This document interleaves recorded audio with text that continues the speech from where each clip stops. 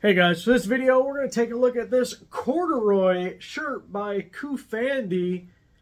I don't think I've ever owned anything corduroy before, so I saw it and I thought, hey, let's give it a shot, see what we think of it.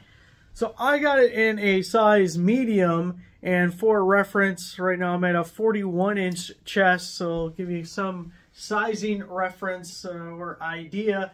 Now you can see how long it is here on me. Also keep in mind I'm barely 5 feet tall, about 5'4", so it may height-wise fit a little differently on you. There is a size chart right on the listing. I would definitely take a look at that and try and match it up the best you can. So you can, I don't know if I can get in where you can see the corduroy of it.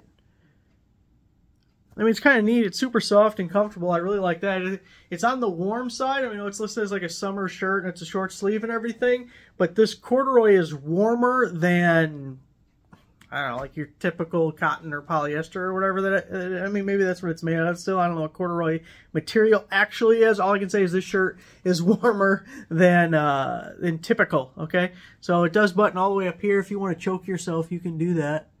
New little cholo style. It does have the chest pocket here. I'll show you the back real quick. Hopefully I'm still in the middle. Obviously I can't see. But that is what the back looks like. I kind of like it. Corduroy's kind of growing on me. I wasn't sure what to... Look at that. It's kind of... It's neat looking. So there you go. Get yourself a corduroy shirt. Now you just got to find some pants to go with it. Thanks for watching.